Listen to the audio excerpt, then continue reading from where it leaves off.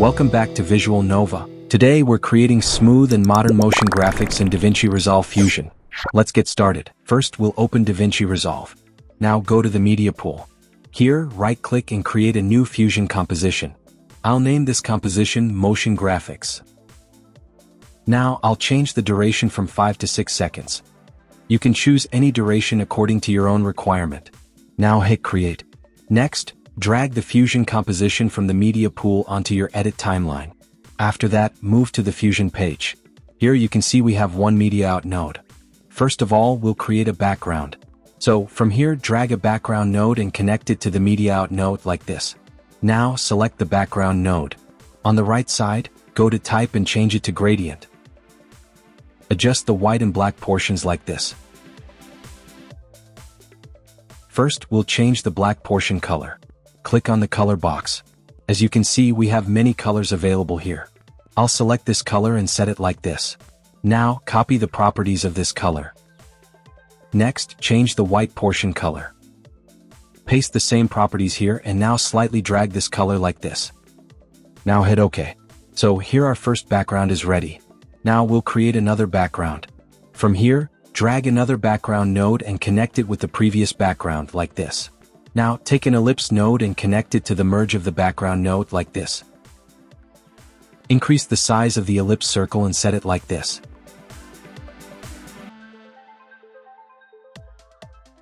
Now select the background node again. Go to Type on the right side and choose Gradient. Adjust this gradient in the viewer window like this. Now change the black portion color. I'll pick this color and keep it slightly bright. Hit OK. Next, change the white portion color. Pick the same color and slightly adjust it here. Now hit OK. Now, to make the second background shape look different from the first one, we'll create an outline type edge on it. This will make it look more beautiful and both backgrounds will feel separate. For this, simply select the merge node, press Ctrl plus Shift plus spacebar, search for edge detect and add it like this. Here you can see a line has been created. Now on the right side, enable edge mask overlay. From detection, slightly increase the edge width. Push the brightness a little. Adjust the gamma like this. Finally, increase the blur to make it more smooth. You can see that a beautiful shape has appeared on the second background. Now it matches well with the first background and at the same time, it also looks clearly separate. Next, we'll animate the second background. Select the ellipse node. From the Y position, move it down and push it completely outside the viewer window. Now place the playhead at the very beginning. Add keyframes on both X and Y position. Then move the playhead to 20 frames and from the Y position, push it back upward as much as you want. You can see now it's animating from bottom to top. It looks really cool. To make this animation more smooth, turn on the spline editor. Check the ellipse, click Fit to zoom, select the keyframes, press S and smooth it like this, the way I'm doing. Now play it and see. Our smooth background animation is ready. Now turn off the spline editor. Next, we'll move on to the next step, where we'll add a title to our second background. Drag a text node and connect it with the edge detect node like this. Now on the right side, go to the text box and type your text. I'll write Motion Graphics. Next, we'll change the font. I'll go with the Orbitron font. Now slightly increase the size. You can also add a little bit of tracking from here. You can change the text color from here too, but if you notice, this changes the color of both words. I want to change the color of only the word graphics. So for that, I'll go back to the text box. Right-click and choose Character Level Styling. Now from the viewer window, select only the graphics text. Go to the Modifiers tab and from here, change the color. Now hit OK. From here you can also increase or decrease the size if you want.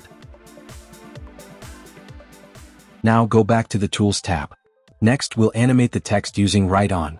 Place the playhead at 40 frames and add a keyframe. Now move the playhead to 15 frames and set Right On to 0. Now play it and see, it looks really cool. Let's make it more smooth. Turn on the spline editor. Check the text, click Fit to zoom, select the keyframes and press S. Now smooth it like this. Now play it and check. Now turn off the spline editor. Place the playhead at 30 frames and add a keyframe on the size. Next, move the playhead to 40 frames and slightly decrease the size. Now play it and see. Looks really cool now. Now we'll create lines around the text. For this, add a B-spline node. Select the pen tool and in the viewer window, draw a line around the text like this. Next, add a merge node. Disconnect your previous merge node from the media out node, and connect the new merge node with the previous merge like this. Now connect this new merge node back to the media out node. After that, connect the B-spline with the merge node. On the right side, increase the border width. I'll set it to 0.01. Now scroll down and set the length to 0. Place the playhead at 35 frames and add a keyframe on length. Then move the playhead to 50 frames and set the length to maximum. Now go to 45 frames and add a keyframe on position. Move the playhead to 60 frames and set the position to maximum. Turn on the spline editor. Click Fit to zoom. Press Ctrl+A to select all keyframes, and press S to smooth them. Now turn off the spline editor. Play it and see. We now have a cool line animation. You may notice small dots on the line. To remove them, go to Border Style and click here. You can see the dots are now gone. Now let's add more lines. Add a new merge node and connect it with the previous merge just like I'm doing. This time we'll use a polygon mask, which is much easier. After connecting the polygon node to the merge, select the pen tool and draw lines like this. You can create lines any way you like, based on your own design. After drawing the line, slightly increase the border width. Place the playhead at 60 frames, set length to 0 and add a keyframe. Move the playhead to 75 frames and set length to maximum.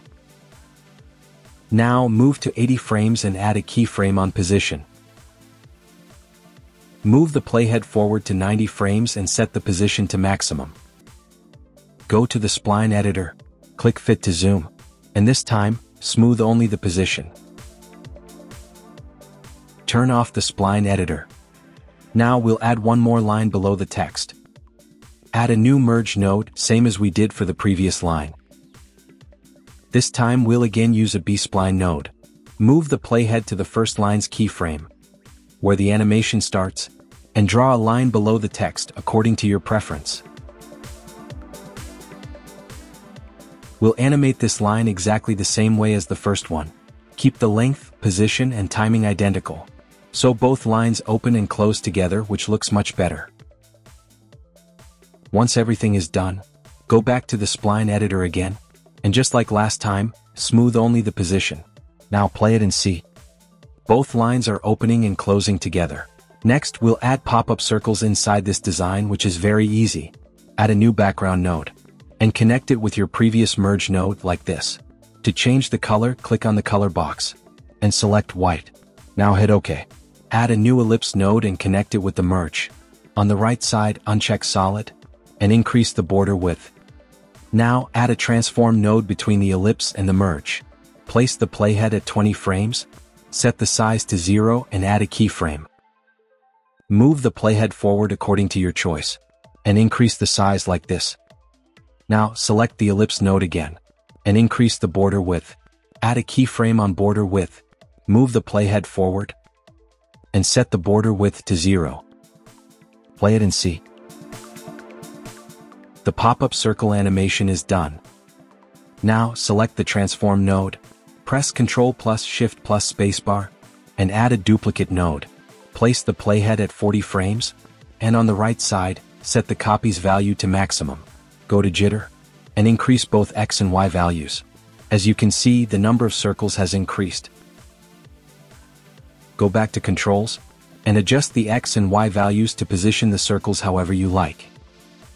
From here you can also increase or decrease the size. I'll slightly decrease it. Now reduce the time offset, so each circle animates at a different time. Play it and see. Cool pop-up circles have been added to our animation. Finally, we'll add film grain. Connect the film grain node like this. On the right side, adjust the size, strength, and roughness, according to your preference, just like I'm doing. Now play it and see. Our cool, smooth motion graphics animation is ready. I hope this tutorial helped you understand the workflow and inspired you to create your own designs. If you found this video useful, don't forget to like it, subscribe to the channel for more Fusion tutorials, and I'll see you in the next one.